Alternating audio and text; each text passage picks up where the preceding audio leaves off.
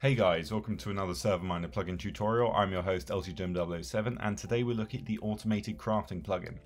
So this is a really awesome plugin which adds this cool feature to droppers where you can fill it with ingredients and it will produce the item which is on the side in an item frame, as you can see here. We have a couple of examples and what I've done is added a lever on each dropper to turn them on and off, which is a cool feature. So if we were to look inside of this one, it's got some diamonds. Obviously we need some sticks as well to be able to create a diamond shovel. So let's go ahead and pop some sticks in there. There we go. And if we quickly turn it on and off, it will produce one diamond shovel. There we go.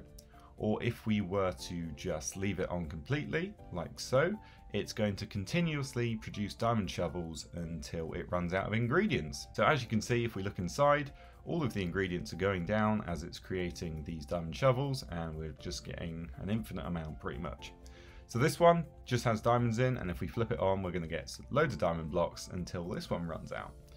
So that's kind of what the plugin does. It will be a really awesome donator feature, I think.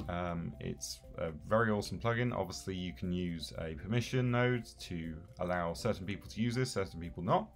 But if we want to create it ourselves, all we need to do is pop down a dropper. So let's do two examples and then hold shift and put an item frame on the side. It doesn't matter which side, and then put whatever item you want to be created in the item frame, and it will pop up with a message saying auto crafting has accepted the recipe.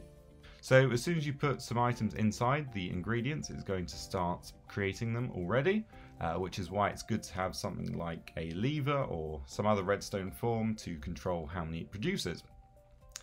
So as you can see, it is producing a lot here. You can switch it on and off.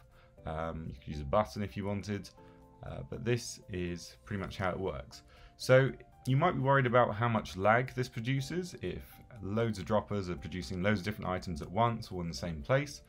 So if we go ahead and just place a chest in front of them, what's going to happen is the items are going to go inside the chest rather than just spread around on the floor.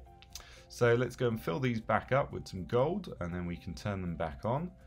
And what we're going to see is the chest start filling up with the items being used, but the items not going around on the floor, creating lag, which is really awesome. So this is another cool feature of this plugin, but overall it's just a really fantastic plugin, very small, very lightweight, and just a neat little thing to add to your server.